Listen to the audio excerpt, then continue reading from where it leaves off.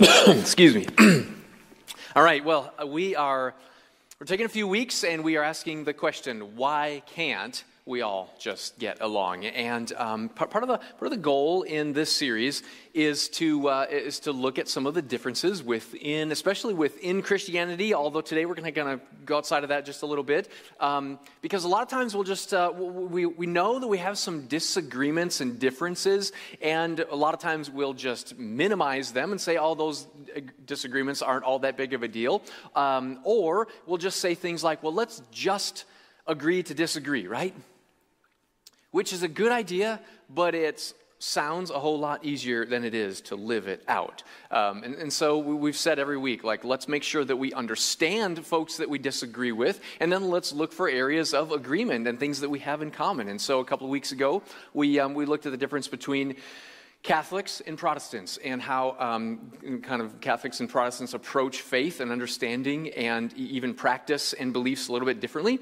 Last week we talked about kind of beliefs in this kind of interesting grouping of Presbyterians, Baptists, Calvinists, Reformed, like a whole lot of labels and groupings that folks generally in that camp kind of would use to label themselves. And an interesting thing happened. So after last Sunday, kind of after both services, I was feeling something inside that just wasn't quite right. A little bit of anxiousness, and I was like, what am I feeling? But maybe something even in my presentation wasn't just quite right. And, I got some good and helpful feedback from a friend we regularly have some conversations about, like, how do we go about, like, even big picture, this person and I regularly talking about, like, how do we help people who disagree to come to the table, have meaningful, respectful conversations, and walk away agreeing even if they disagree. And so I got some really good feedback from him. He said this. He said, if I were Roman Catholic the Sunday before, I would have felt respected. I would have walked away respected. He said, however, not so much this week. Because he tended to believe in that kind of Reformed theological perspective, or at least parts of it. And so in some of the dialogue, he said, your sarcasm and your use of sarcasm pushed me away a little bit. I was like, wow, that's really interesting. And so this week had some self-reflection for me. And I was thinking especially about sarcasm, which can kind of be my go-to defensiveness. If I'm feeling a little bit anxious or disagree with a different position, I'll go to sarcasm, because that's kind of, natural, nice, easy, passive-aggressive way to disagree with somebody. I know. See, I'm trying to work through my own issues myself. And I recognized something about sarcasm this week. When you agree with somebody and they use sarcasm, you think it's funny. When you disagree with them and they use sarcasm, it feels hurtful, passive-aggressive. Which means that even when we talk about some of our disagreements and agreements, it's not purely a rational, intellectual conversation, that there are emotions getting involved. And, I realized, even after just kind of reflecting about last week, that I'm actually really closely aligned practically how we do church, and even mostly like theologically, with a lot of our Baptist, Presbyterian, Calvinist leaders and friends. But I've also been hurt by some folks in that tradition, and my own defensiveness and argumentativeness came out a little bit. And so I realized late this week, I was like, so here I am, preaching to you all, hey, we just need to get along and work hard at getting along, but I was doing it in a way that wasn't promoting unity. Why can't we all just get along? Well, part of it is because I'm part of the problem.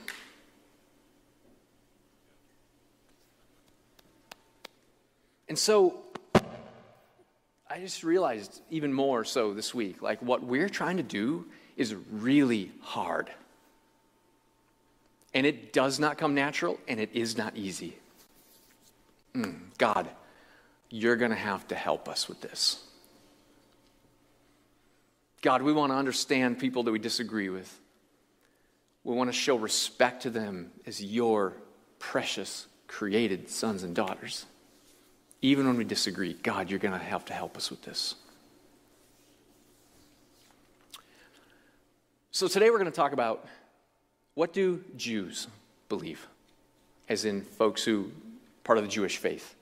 It even feels a little bit weird to say that. And so I asked a friend one time, I said, sometime when I refer to folks as Jews, that it feels like something a little bit inside because that label has been used as like anti-Semitism and used as a hurtful label sometimes. And so is it okay to refer to someone who believes in the Jewish faith to refer to them as a Jew? And he said, well, it depends on your heart. If you mean it respectfully, then use it. If you mean it as an insult, then don't use it. And so today, I'm going to use it respectfully, even though if you feel something, that kind of may be why. All right, so 2 questions that every religion answers. How do I get to God, and what do I do after that? If you would like to look and fill in, we have some notes that you can fill in on the ends of the rows here, and there are some blanks and some notes. Grab those. Whoever's sitting, I think they're this side, and maybe on the other side. You guys on the 3rd row, we messed with you a little bit this week. Changed it up to keep you on your toes. Grab one of those, pass them down. There's pens in the rows as well if you want to fill in some blanks. What does Judaism teach? Judaism is the religion, the name for the religion of Jewish folks. And so here we go today. All right, now before we just jump right into that, we're just going to step back just a little bit and ask the questions like, why do I even need God? Like, why do we even have religions? And you'll see why we're going to talk about this here in a minute. But so four kind of like reasons that religion and faith even exists. Number 1, God controls my experience of the afterlife. And so, heaven and hell. And we want to avoid hell, do whatever we can to try to get into heaven. And if God controls that, then we need religion, obeying God, worshiping God, doing whatever God wants, so that we can have a good experience in the afterlife. But that is not the only purpose of religion. That is not the only purpose of our faith, believe it or not. When you think about who God is, well, there's some other reasons that we would need God and the value of religion and faith. Number 2, I should surrender to the greatest being in the universe. God, however you understand God, the primary description of God is that God, whatever your God is the greatest being in the universe. In other words, He's greater than you, unless you think you're God, in which you believe you're the greatest being in the universe, and you're doing a pretty good job already of surrendering to yourself whenever you want to do. So good job in your religion there. But whoever is the greatest being in the universe, I should surrender to that greatest, most powerful being in the universe. It just makes sense. There's religion. Number 3, what do I need God? Well, I want to avoid curses and gain blessings and protection from the most powerful being in the universe. If God has power, and God's power can influence my life and affect my life, if God can bless me with good things, or He also has the power to curse me with bad things, I want to avoid the curses, get the blessings. Therefore, I need to obey this God, get on His good side, and get His blessings. This is maybe the category that we would put getting our sins forgiven, right? That I know I've done wrong and I've disappointed and disobeyed this God who is powerful and He cares about how I live. I really want to get my sins forgiven so that I can avoid curses, get blessings. Number 4, God's way is the best version of life.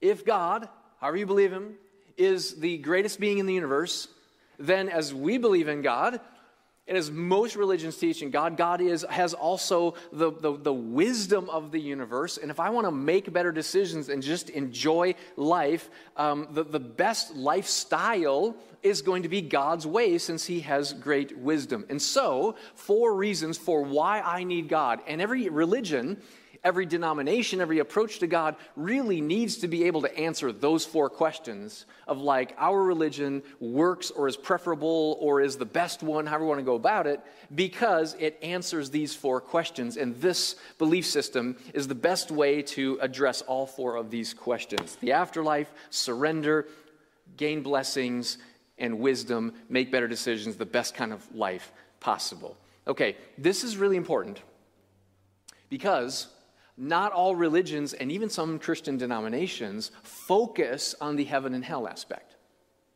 And so a lot of us, when we want to kind of analyze what other religions and other approaches and denominations believe, if we just begin and end and everything is all about heaven and hell, then we'll misunderstand a different religion. Now that is not to say that heaven and hell are not important. They are important. Jesus talked a lot about both of them, okay? But we have to really be careful that when we try to understand a different group's belief systems, that we don't try to force and to kind of project our belief system on top of theirs and then interpret it only in terms of ourselves. Now, in the end, we can disagree, and we're going to disagree today. But we have to start with understanding, how does this group believe, perceive, and promote life? Okay, so with that, now let's ask the questions, what do Jews believe about salvation and access to God? If the most basic questions are, how do I get to God? What do I do after that? What does Judaism teach about this? Number one, heaven is the presence of God and will be experienced at varying levels of closeness to God. We just kind of assume, and this is really easy with Judaism, since, as we're going to talk about later, Jesus was a Jew, the early Christians were Jewish, right? But generally speaking, Judaism and Jews in general don't quite see heaven and hell like we would see them, right? Much of Judaism teaches that heaven is all about the presence of God and enjoying the presence of God, and that kind of like having where you buy your seats at the concert influences your experience of it by how close you are to the stage or to the main actor. And so that heaven will be experienced by everyone eventually, but at different levels of closeness to God. This is not like different prescribed kind of like levels, like maybe we're going to talk about in a couple of weeks or so, but it's just like closeness that's influenced by how you live your life, okay? But at the same time, number two, what do Jews believe about salvation and access to God? That hell is temporary and cleanses a person before they go to heaven. And so if a person maybe goes to hell, they're there just a little while they are being cleansed or purged of any kind of remaining sins, unrighteousness, that then prepares them for some level of closeness in heaven. But in the end, hell is temporary, not eternal. This then, number three, is really where Judaism begins to shine and put most of its emphasis. And that is, Jewish folks would teach and promote that we should give more attention to this life than to the afterlife. That God, He can be trusted for whatever our experience is going to be for the afterlife. The only thing we have any influence over is how we live here and now, and that as we read the Old Testament, the Hebrew Bible, what God has told us is, here is where you should put your time, your energy, and your focus, and that is how to live here and now. And so, a common belief then. All right, so then number four, how should we live here and now, is this: righteousness and shalom. You'll hear a lot about shalom when talking about Jewish folks, and shalom is kind of, when we translate it just quickly, it means peace.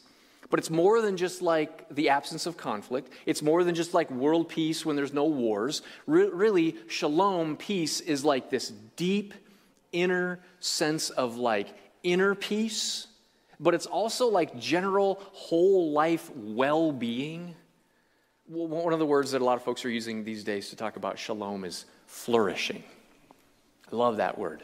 I love that kind of sense of it. That when a person is experiencing shalom, that they are flourishing.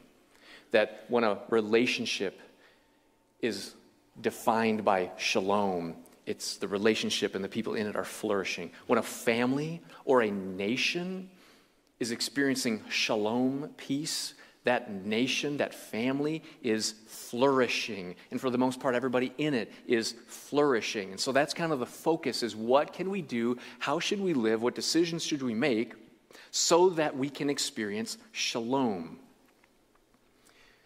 And as God would say it, you only experience that shalom when you're living in righteousness, when you're living the right way, doing the right things, believing the right truth, as opposed to the wrong way and untruth, and the right way and righteousness is God's way. And so righteousness and shalom are experienced through a covenant with the one true God. And that word covenant is really, really important, because that is really the starting place if you want to understand what is Judaism all about. Because Judaism comes about, as we looked at last fall, through the story of Genesis, when God finds this man named Abram, and he says, Abram, Move away from your family, your extended family. Go to the place that I will give you, and I will form a covenant with you. And he comes back time and time again, and he says, well, I'm going to form a covenant with you. And Abram knew what a covenant was.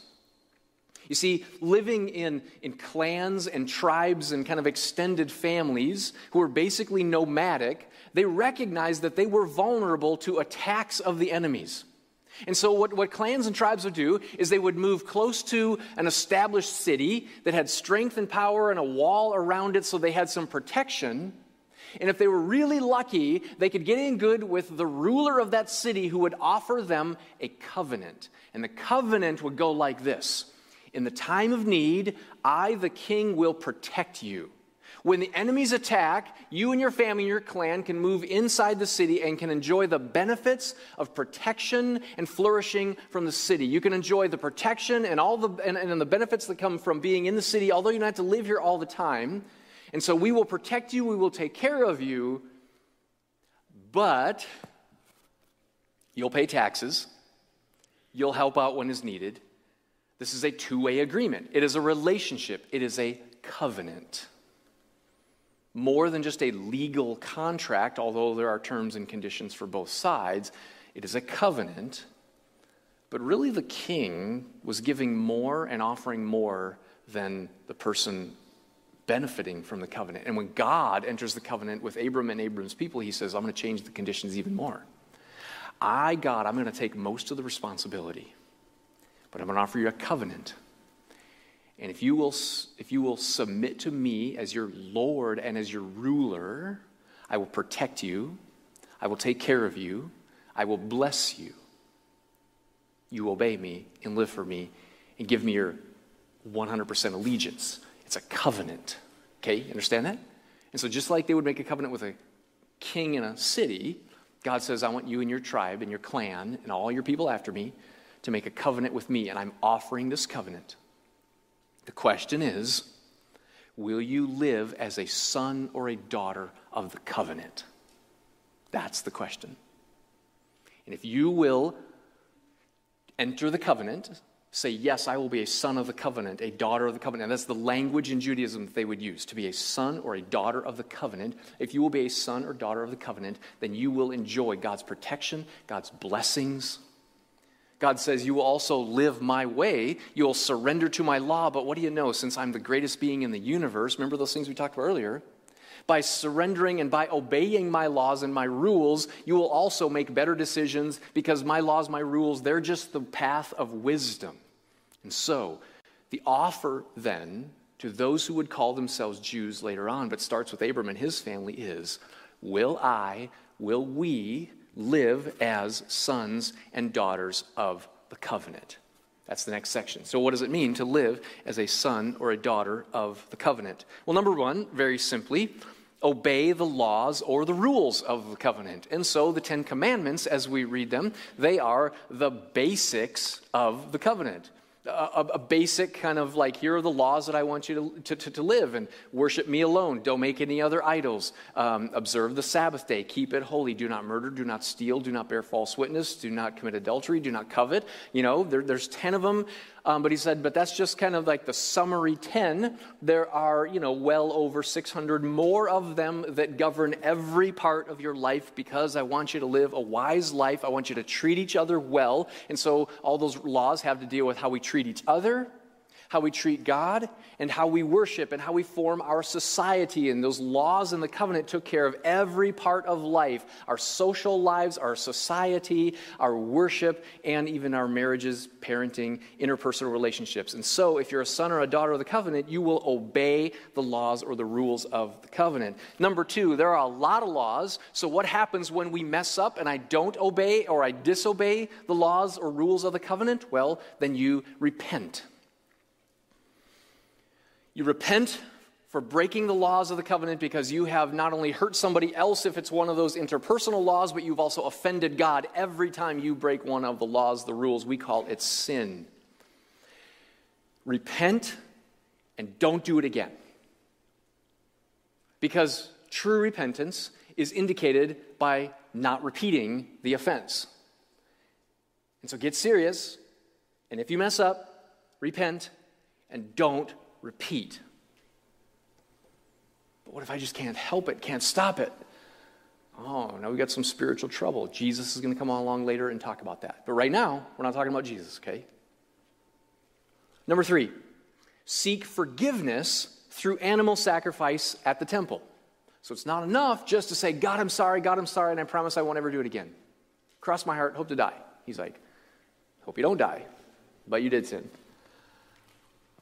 When you sin, go to the temple and offer the animal sacrifice, which everybody in their era would have understood animal sacrifice, and it wasn't creepy, it wasn't weird, it didn't feel like bloody, weird, violent. Like we look at that and we're like, I do not understand. Part of why we don't understand animal sacrifice is because culturally we're just removed from even like that level of contact with animals. But it was completely normal in their societies, especially ancient societies, okay? So the way to seek forgiveness is through animal sacrifice.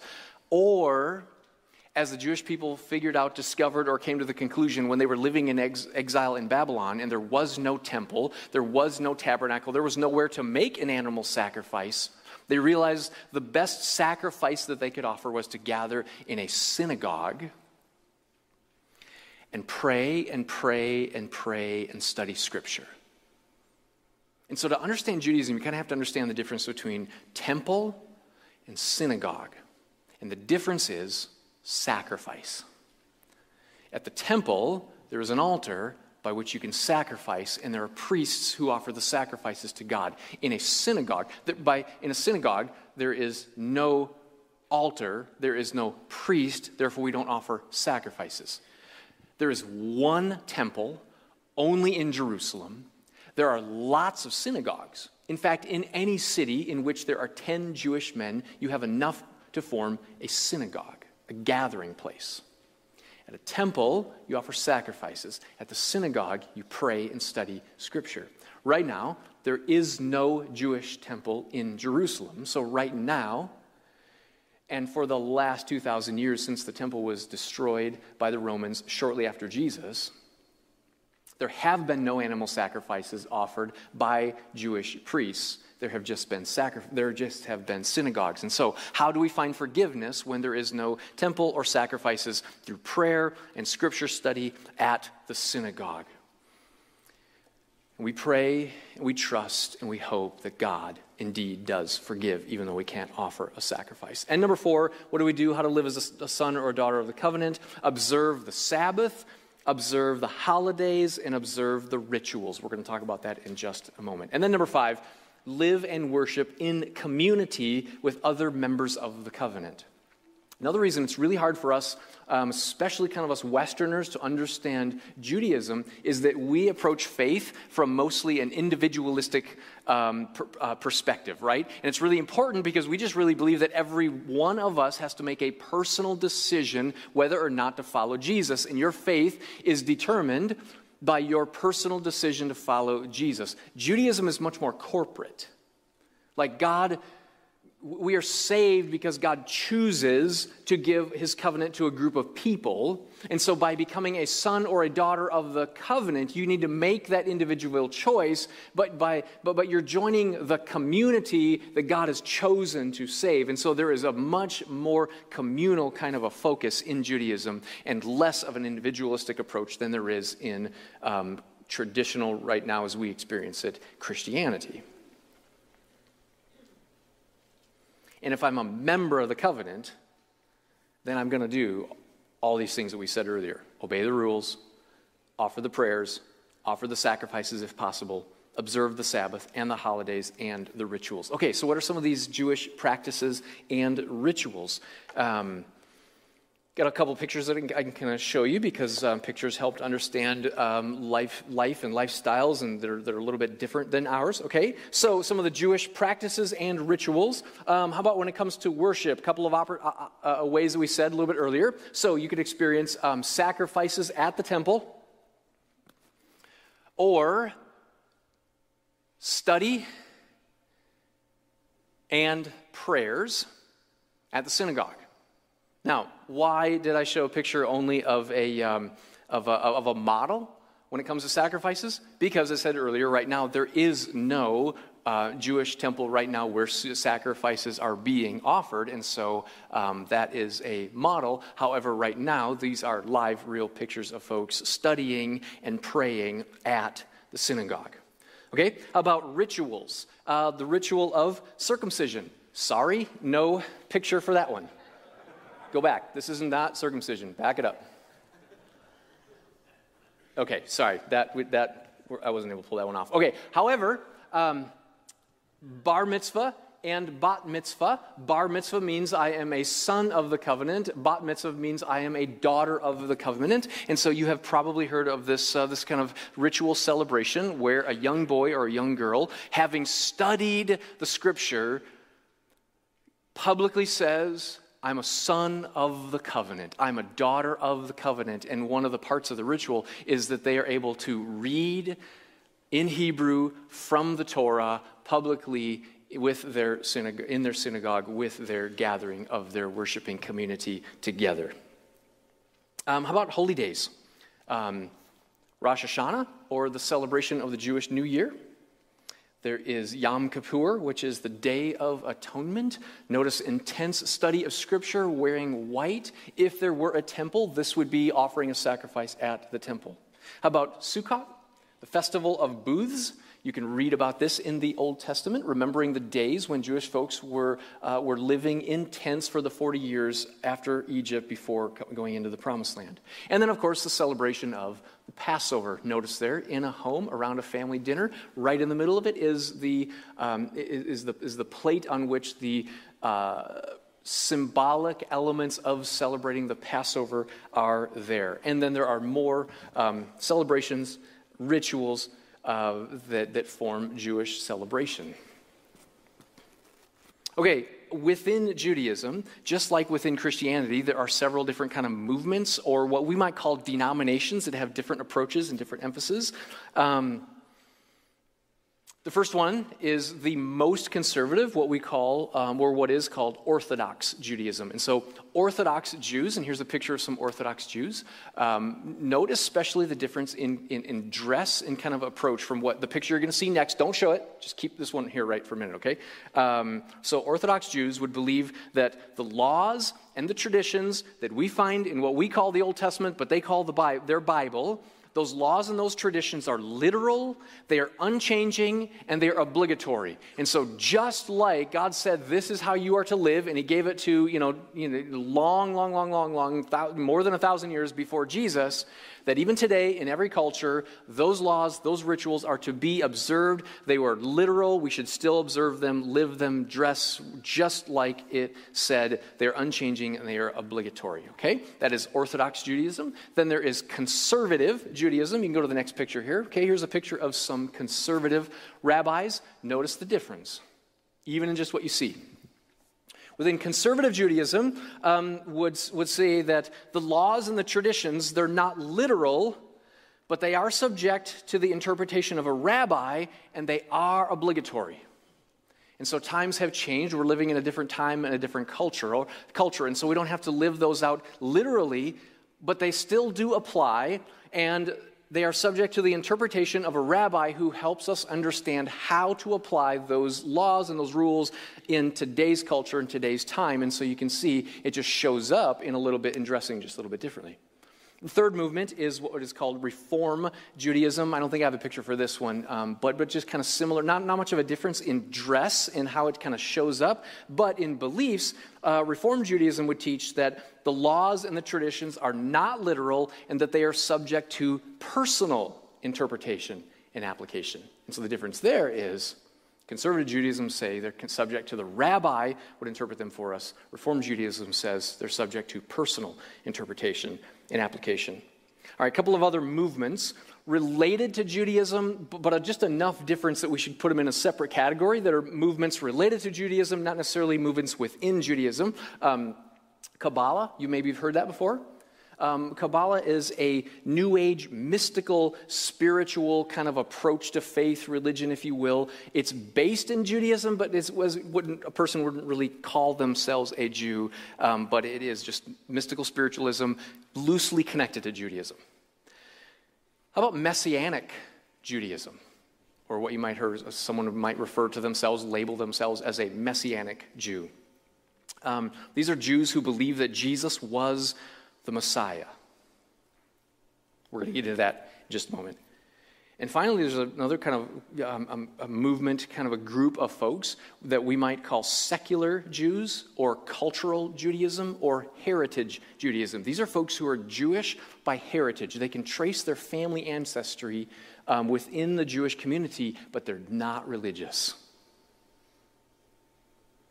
And for us kind of Jesus-following Christians, it's hard for us to imagine. But for them, their Judaism is a matter of their heritage and ancestry, but not religion. Okay. Oh man, that took way, way too long. I have not been watching the clock very well today. All right, so here's the big question that's really of most importance today. Is the God of the Jews the same God of the Christians? That's the question. What's the answer? Well, let's see. I heard a whole lot of yeses. Let's see. Well, what does Christianity teach? Number one, Jesus and the early church leaders, they were Jewish. Number two, the Hebrew or Jewish Bible is our Old Testament. Well, we believe in the Old Testament. We believe that it is the inspired word of God and that it is authoritative because it came from God. But just imagine, being a Bible-believing, Bible-living person, but having no New Testament. None of it. How would that inform, and how would you live out? What would you believe, and how would you live it out? And all of a sudden we're like, oh, so maybe we're not quite the same. Number three, what does Christianity teach? Christianity teaches that Jesus was the Messiah, the Son of God. We talked about this passage a couple weeks ago, but this really is one of those. This is one of those passages that you should have underlined, dog-eared, memorized, go back to it regularly, because what it affirms and what Jesus affirms is just so, so important. Look at Matthew chapter 16, verses 13 through 18. When Jesus came to the region of Caesarea Philippi, he asked his disciples, "Who do the people say the Son of Man is?" In other words, who are the people saying that I am? And they replied, "Well, some say that you're John the Baptist, others say that you are Elijah, and still others claim that you're Jeremiah or one of the prophets," one of those in those Old Testament characters, right? "But what about you?" he asked. "Who do you say that I am?" And Simon Peter answered, "You are the Messiah, the Son of the living God." And Jesus replied, "Blessed are you, Simon, son of Jonah, for this was not revealed to you by flesh and blood, but by my Father in heaven. And I tell you, you are Peter, and on this rock I will build my church, and the gates of hell will not overcome it." We referenced this passage a couple of weeks ago when we talked about some of the differences between Protestants and Catholics interpret this as saying that Jesus is giving authority to Peter. You are Peter, and on this rock of Peter.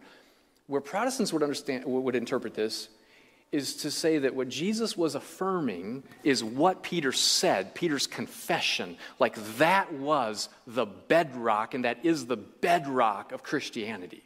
And to be a Christian, a follower of Jesus, is to affirm what Peter said when Peter said, "You, Jesus, you are the Messiah, the Son of the living God." And Jesus says, yes. In fact, why don't you just read this with me? I think we have that verse on this next slide, verse 16. Do we have it available there? Come on, read this with me. Here we go.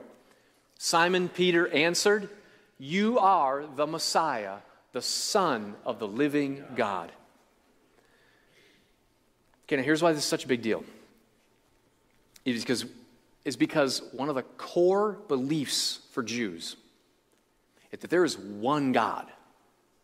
And coming out of a culture where everybody believed there were multiple gods, this was radical to say, nope, there's only one God.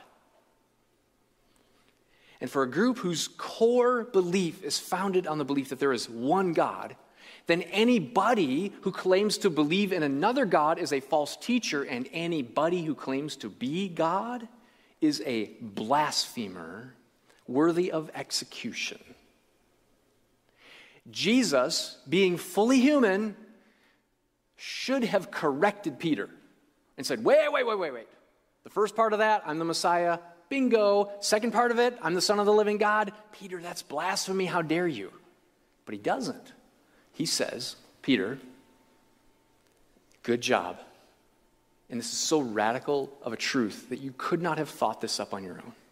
It has been revealed to you by God alone. Jesus was, in this core teaching in Christianity, Jesus was the Messiah, the Son of God. Number 4, teaching in Christianity, that Jesus' death on the cross was the fulfillment of Jewish sacrifices and was a once and for all forgiveness for every human being who will ever live. Jesus' death on the cross was not just the death of a martyr or a political, religious, experience of oppression. He was killed because of what he believed. No, that Jesus' death on the cross was intentional, and that all those Old Testament sacrifices at the temple, they were like an object lesson that pointed to Jesus' death on the cross. And so this is why Jesus is sometimes called the Lamb of God. And that when Jesus died on the cross, his death was the ultimate sacrifice for our sins that provides forgiveness. It was once and for all. He doesn't need to be forgiven. He doesn't need to be crucified over and over and over. It is sufficient for everyone who will ever live on earth to provide full and final forgiveness of their sins. Number 5, Jesus' resurrection forms the basis for our future resurrection and our eternal life to God.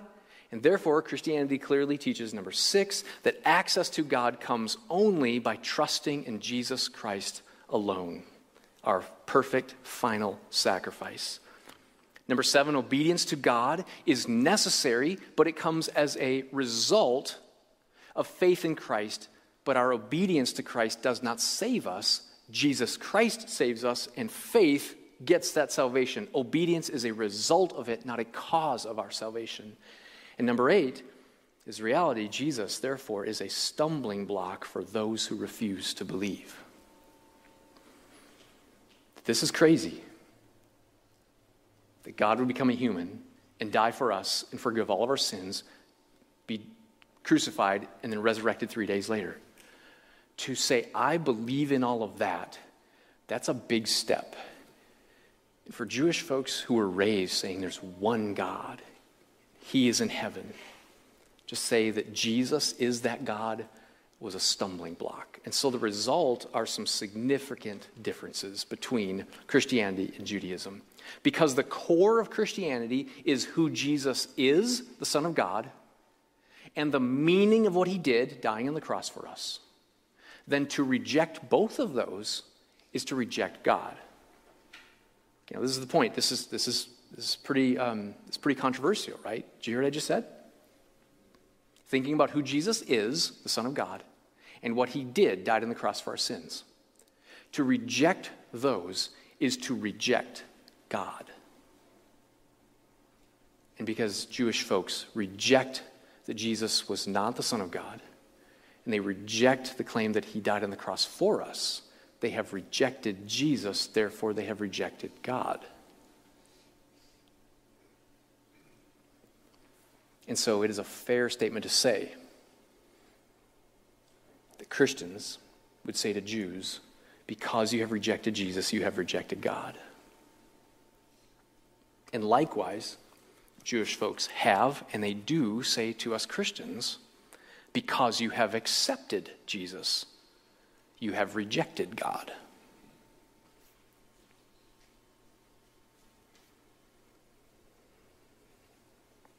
And so the question, are Jewish folks going to heaven? I mean, this is a tough one, right? Because Jesus said and claimed that he is the only way to the Father. That heaven is the experience of the Father. And if you reject Jesus, you're rejecting the Father.